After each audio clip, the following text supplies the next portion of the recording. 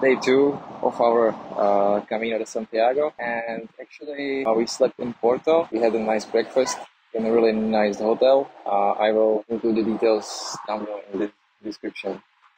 Right now we are somewhere, I have no idea where. We had really nice idea to just walk through the beach barefoot. It's a good idea.